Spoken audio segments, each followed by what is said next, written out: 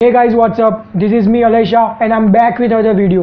So आप सभी ये बात तो जानते ही होंगे कि टेस्टोस्टेरोन हार्मोन वो मेल के लिए कितना इंपॉर्टेंट है, बट आजकल की लाइफस्टाइल की वजह से एंड जो भी फूड हैबिट्स हमारी हो गई है एंड ऐसे बहुत सारी चीज़ें हैं जिसकी वजह से बहुत ही कम उम्र में लोगों का टेस्टोस्टेरोन लो होने लगा है। उसमें से जो एक रीज़न है वो है एस्ट्रोजन का बढ़ना। एस्ट्रोजन भी टेस्टोस्टेरोन की तरह ही एक बहुत ही इंपॉर्टेंट हार्मोन है जो कि फीमेल हार्मोन है। जैसे कि मेल का इंपॉर्टेंट हार्मोन टेस्टोस्टेरोन है, वैसे फीमेल का इंपॉर्टेंट हार्मोन एस्ट्रोजन है। बट फीमेल में टेस्टोस्टेरोन एंड मेल में एस्ट्रोजन थोड़े मात्रा में होता है। जब मेल में एस्ट्रोजन बढ़ने लगता है तो अल्टीमेटली टेस्टोस्टेरोन लो होने लगता है एंड इसके बहुत सारे साइड इफेक्ट्स हैं, जैसे कि बाल झड़ना, फैट परसेंटेज बढ़ने लगता है, chest fat and stomach fat पे बहुत ही ज़्यादा फैट आने लगता है। थर्ड है डिप्रेशन एंड स्ट्रेस लेवल आपका बढ़ने लगता है, आपका जो मसल मास है वो लॉस होने लगता है, आपको बहुत थकावट फील होती है, पूरे दिन आप टायर्ड फील करते हो। सो आपको इन सब चीज़ों से ये तो पता चल गया होगा कि एस्ट्रोजन का बढ़ना बहुत ही नेगेटिव इफेक्ट देता है आपकी बॉडी पे।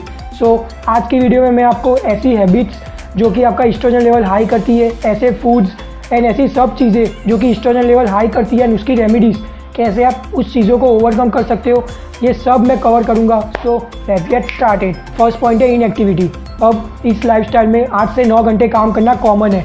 लोग एक ही जगह पे बैठ के 8 से 9 घंटा काम करते हैं, कंप्यूटर पे बैठ के या कोई भी जगह पे बैठ के, एंड वो घर आके भी कोई भी फिजिकल एक्टिविटी नहीं करते एंड उनका टेस्टोस्टेरोन लो होता है कंपेयर टू वो लोग जो लोग थोड़ी सी फिजिकल एक्टिविटी करते हैं, कोई भी स्पोर्ट्स खेलते हैं या फिर जिम में जाके एक्सरसाइज करते हैं। स्पोर्ट्स का मतलब सिर्फ एक्सरसाइज करना नहीं होता, लोग साइकिलिंग करते हैं, रनिंग करते हैं, स्विमिंग करते हैं। इन सब एक्सरसाइज से उनका एक्टिविटी लेवल हाई रहता है एंड इससे उनका टेस्टोस्टेरोन बूस्ट होता है। तो कुछ एक्सरसाइज ऐसी भी है जो ज़्यादा टेस्टोस्टेरोन बूस्ट करती है, जैसे कि कंपाउंड मूवमेंट्स है जो हम जिम में करते हैं, चेस्ट प्रेस है, स्क्वाट्स है, लेग की सारी एक्सरसाइज है, वो सारी की सारी एक्सरसाइज से आपका अच्छा टेस्टोस्टेरोन बूस्ट होता है। एंड ज़्यादा में डेडलिफ्ट है, लंजीज है, ये सारी एक्सरसाइज ऐसी है जिससे आपका टेस्टोस्टेरोन अच्छा बूस्ट होता है। सो एक चीज़ का ध्यान रखें कि कभी भी इनएक्टिव ना रहे। 1 घंटा दिन में ऐसा ज़रूर रखें कि आप कुछ अच्छी फिजिकल एक्टिविटी कर रहे हो जिससे आपकी बॉडी पे अच्छा स्ट्रेस पड़ता है एंड उससे आपका टेस्टोस्टेरोन बूस्ट होगा एंड एस्ट्रोजन लेवल जो है वो मेंटेन रहेगा। इनएक्टिविटी के इंटर रिलेटेड है हमारा सेकंड पॉइंट जो कि है ओबेसिटी। अब ओबेसिटी का मेन रीज़न इनएक्टिविटी ही है, क्योंकि लोग एक जगह पे बैठ के काम करते हैं एंड उनका बॉडी फैट परसेंटेज ज़्यादा होने लगता है एंड जिनका बॉडी फैट परसेंटेज ज़्यादा है वो लोग मैक्सिमम चांसेस है कि उनकी बॉडी में एस्ट्रोजन लेवल हाई होगा। क्योंकि क्या होता है कि एरोमेटेज नाम का एंजाइम्स है, वो आपकी बॉडी फैट टिश्यूज़ जो है उसमें जो टेस्टोस्टेरोन होता है उसको एस्ट्रोजन में कन्वर्ट कर देता है, इसलिए आपका एस्ट्रोजन लेवल हाई होने लगता है उसकी वजह से। सो ट्राई करें कि आपका बॉडी फैट परसेंटेज आप 10% के अराउंड लेके आए। तो अगर आपका बॉडी फैट ज़्यादा है, 15% से ज़्यादा है, तो ट्राई करें कि आप उसे कम करने की कोशिश करें अपनी डाइट से या फिर एक्सरसाइज से, क्योंकि 10% के अराउंड 50% के अंदर जिनका भी बॉडी फैट है वो लोग हेल्दी कहलाते हैं एंड उनका टेस्टोस्टेरोन है वो अच्छे मेंटेन रहता है, एस्ट्रोजन भी उनका मेंटेन रहता है, कम रहता है।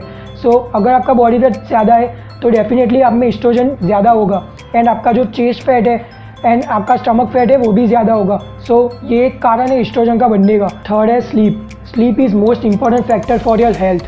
स्लीप क्यों ज़रूरी है? क्योंकि आपकी बॉडी को रिकवर होने में टाइम लगता है। स्लीप से आपकी बॉडी अच्छी रिकवर होती है एंड बॉडी को रिचार्ज होने के लिए भी टाइम लगता है। So sleep is very important. आपकी हॉर्मोन्स के लिए भी स्लीप बहुत ही ज़्यादा इंपॉर्टेंट है। एक स्टडी के अनुसार कुछ लोगों की स्लीप 1 वीक के लिए कम कर दी गई थी, अराउंड 5 आवर्स की स्लीप ही वो ले रहे थे एंड 1 वीक के बाद उनका एस्ट्रोजन लेवल बढ़ा हुआ था।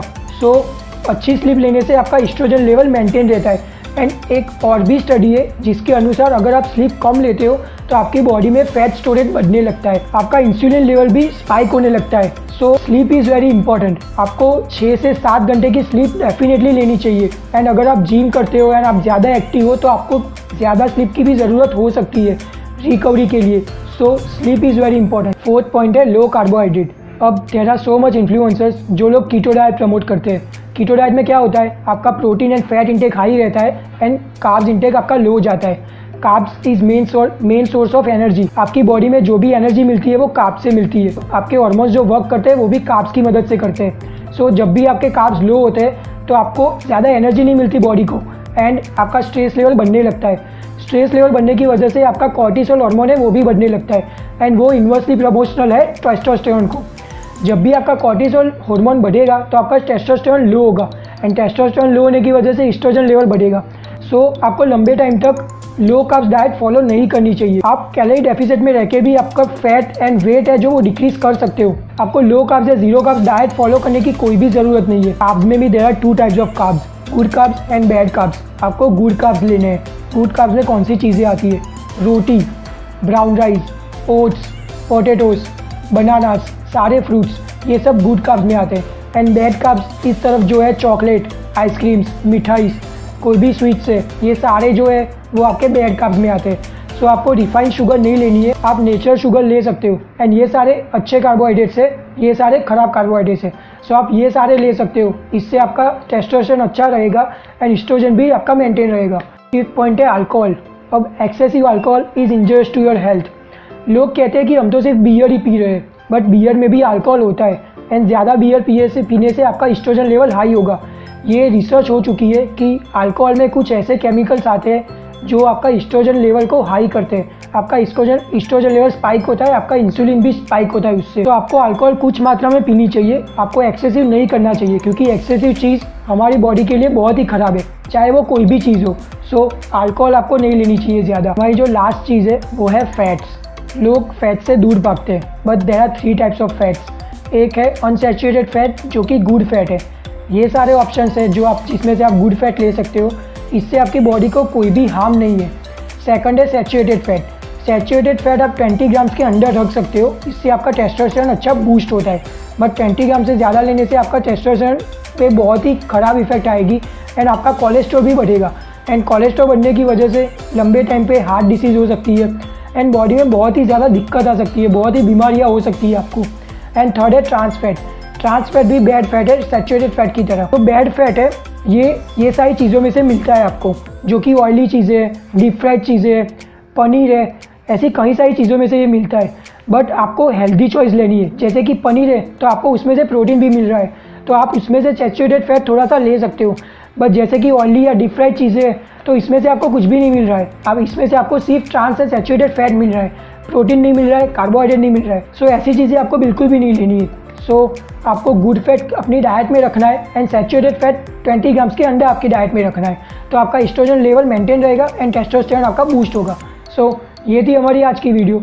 अगर आपको वीडियो पसंद आई हो तो लाइक ज़रूर करें, कमेंट सेक्शन में बताएं अगर आपके दिमाग में कोई भी क्वेश्चन हो, एंड शेयर ज़रूर करें अपने फ्रेंड्स के साथ and subscribe to the channel.